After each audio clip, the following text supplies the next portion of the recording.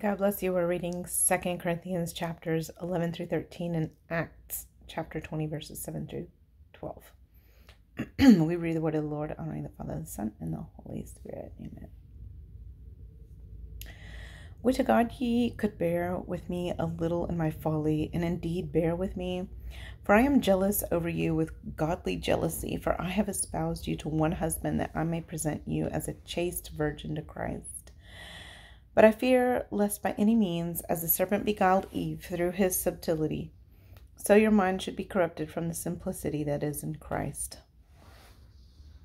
For if he that cometh preacheth another Jesus, whom we have not preached, for if ye receive another spirit, which ye have not received, or another gospel which ye have not accepted, you might well bear with him. For I suppose I was not a whit behind the very chiefest apostles. But though I be rude in speech, yet not in knowledge, but we have been thoroughly made manifest among you in all things. Have I committed an offense in abasing myself, that ye might be exalted, because I have preached to you the gospel of God freely? I robbed other churches, taking wages of them to do you service. And when I was present with you and wanted, I was chargeable to no man, for that which was lacking to me the brethren which came from Macedonia supplied, and in all things I have kept myself from being burdensome unto you, and so will I keep myself. As the truth of Christ is in me, no man shall stop me of this boasting in the regions of Achaia. Wherefore, because I love you not, God knoweth. But what I do, that I will do, that I may cut off occasion from them which desire occasion, that wherein they glory they may be found, even as we. For such are false apostles, deceitful workers, transforming themselves into the apostles of Christ. And no marvel, for Satan himself is transformed into an angel of light. Therefore, it is no great thing if his ministers also be transformed as the ministers of righteousness, whose end shall be according to their works. I say again, let no man think me a fool. If otherwise, yet as a fool receive me, that I may boast myself a little. That which I speak it not after the Lord, but as it were foolishly. In this confidence of boasting, seeing that many glory after the flesh, I will glory also. For ye suffer fools gladly, seeing ye yourselves are wise. But ye suffer if a man bring you into bondage, if a man devour you, if a man take of you, if a man exalt himself, if a man smite you on the face. I speak as concerning reproach, as though we had been weak. Howbeit, whereinsoever any is bold, I speak foolishly, I am bold also. Are they Hebrews? So am I. Are they Israelites? So am I. Are they the seed of Abraham? So am I. Are they ministers of Christ? I speak as a fool. I am more. In labors more abundant, in stripes above measure, in prisons more frequent, in deaths oft. Of the Jews 5 times received I 40 stripes, save one.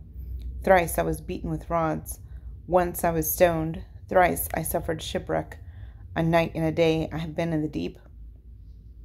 In journeyings often, in perils of waters, in perils of robbers, in perils by mine own countrymen, in perils by the heathen, in perils in the city, in perils in the wilderness, in perils in the sea, in perils among false brethren, in weariness and painfulness, in watchings often, in hunger and thirst, in fastings often, in cold and nakedness.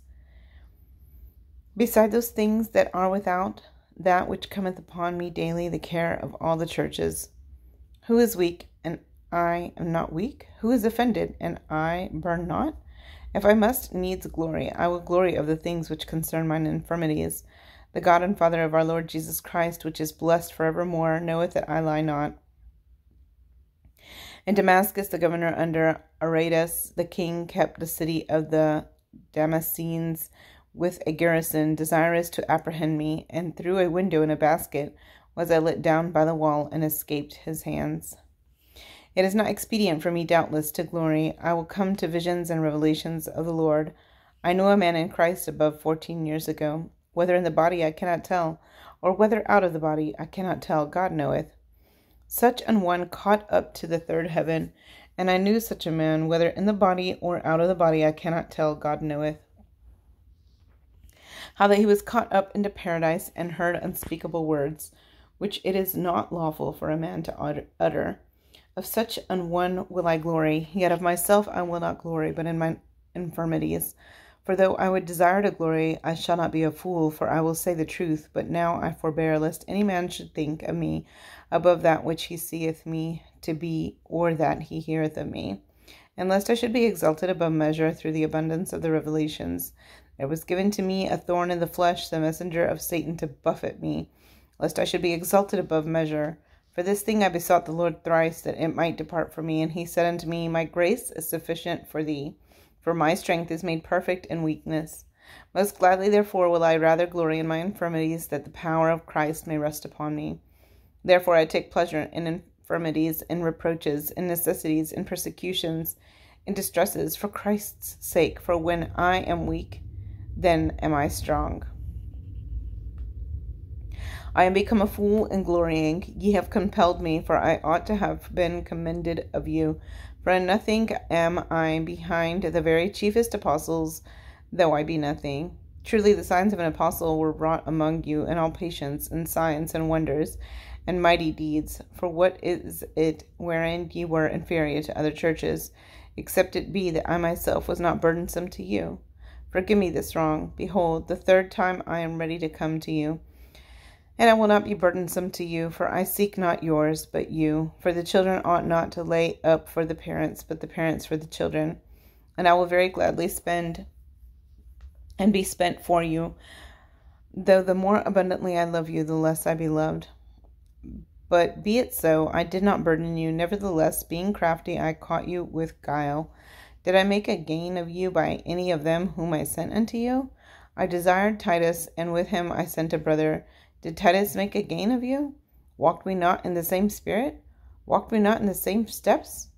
Again, think ye that we excuse ourselves unto you?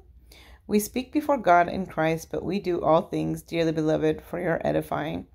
For I fear, lest when I come I shall not find you such as I would, and that I shall be found unto you such as ye would not. Lest there be debates, envyings, wraths, strifes, backbitings, whisperings, swellings, tumults.